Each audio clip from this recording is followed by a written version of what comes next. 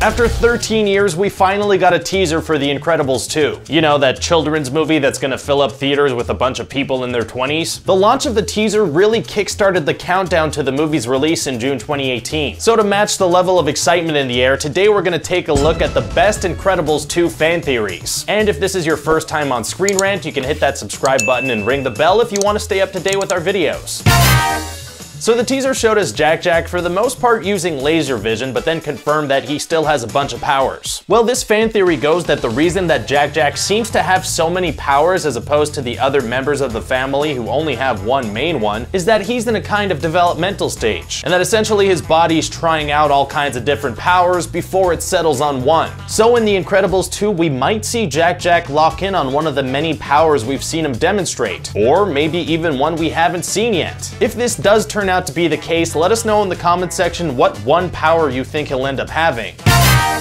This theory's kind of in the same vein as the last one because it has to do with Jack's developing powers. Except this theory says it's not gonna end well for anyone. Some fans are speculating that Jack will either settle into a power that's a threat to the planet, or that his arsenal of powers will keep growing and growing until it becomes a threat to the planet. That's gonna be rough for the family to deal with, and that's why it could make sense that this would be the main storyline that the movie follows. After all, even the teaser showed Mr. Incredible being super happy about Jack having powers. So it's probably going to be a focal point of the movie.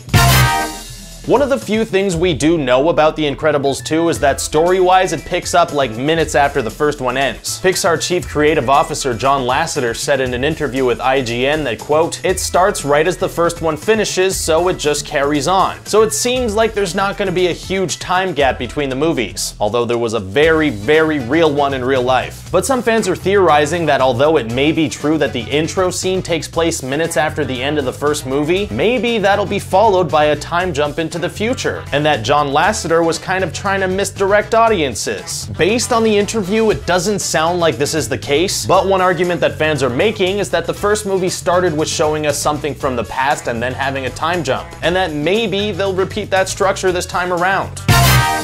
This fan theory would actually be helped by a little time jump, but it could work without one. So according to the Pixar wiki, Dash is 10 years old. So he's not yet a teenager, but he's getting pretty close. And one thing we know about teenagers is that a lot of them kinda suck. Don't worry if you're a teenager and you're watching this, I'm probably not talking about you. Anyway, this theory goes that as he enters his teenage years, Dash is gonna be struggling with teenage angst and rebellion. That'll lead to him joining forces with someone as an act of rebellion, but that person could be someone that intends to harm the family. Just like the Jack theory, it could be interesting to see the family deal with an internal problem like that. But if the movie does pick up right where the last one ended, he may be too young for that kind of storyline to be plausible. So maybe Violet? Well, that does it for today's quick list. Let us know in the comments section what you thought of these fan theories and what you think will happen in The Incredibles 2. If you're watching this on Facebook, you can hit that link to jump over to YouTube and subscribe. Thanks for watching.